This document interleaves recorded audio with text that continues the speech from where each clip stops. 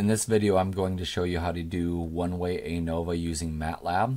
And if you're not one of my students, this actually follows a handout that we do in class.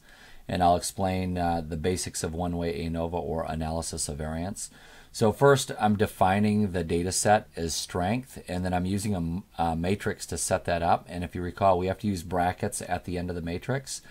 And we're going to do a row of data, and at the end of that row, we're going to have a semicolon in order to signify that's the end of the row, and we're going to start the next row. So you can see that we have 1, 2, 3, 4, 5, 6 rows of data here. I'll go ahead and run this code, and you'll see the matrix that it builds. You can now see that we have a 6x4 matrix. We have 6 rows, 4 columns, and this is our data set, and this is how it looked in the problem for the example that we're doing.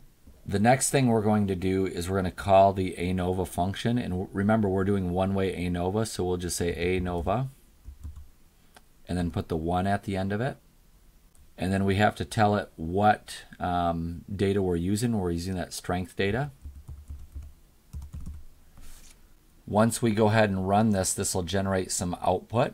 It gives us, first of all, the ANOVA table, and I'll explain the components of the ANOVA table. It also spits out a variation of the box plots right here, so we can look at that. And then down below, it gives us the answer. This is actually the p-value, and that's up in the ANOVA table, and I'll show you where that is. So in the ANOVA table, just to read this, the columns are the factors, treatments, or groups, depending on what type of textbook you're using. Since this is an engineering stats, we'll refer to these as treatments. And the first column are the sums of squares for the treatments, the error, and the total. The next column are the degrees of freedom for those respective treatments, error, and total.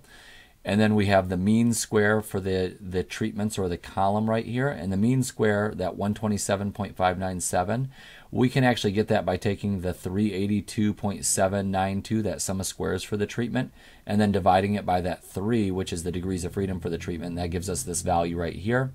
And then similarly, the sum of squares error, 130.167, and then 20 for the degrees of freedom. If we divide that sum of squares by that degrees of freedom, that would give us this mean square for the error.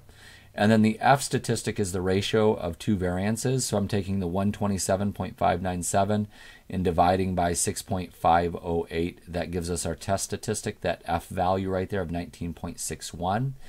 And then we're using the F distribution and the appropriate degrees of freedom in this F statistic right here in order to determine the probability. And this probability, you can see it's 3.59258 e to the negative sixth, which means we need to move that decimal place over 6 places from where it is to the left. So we have a very, very small p-value, and that indicates that we're going to reject the null hypothesis. So hopefully that gives you a little bit of information on the ANOVA table, along with how to do ANOVA in MATLAB.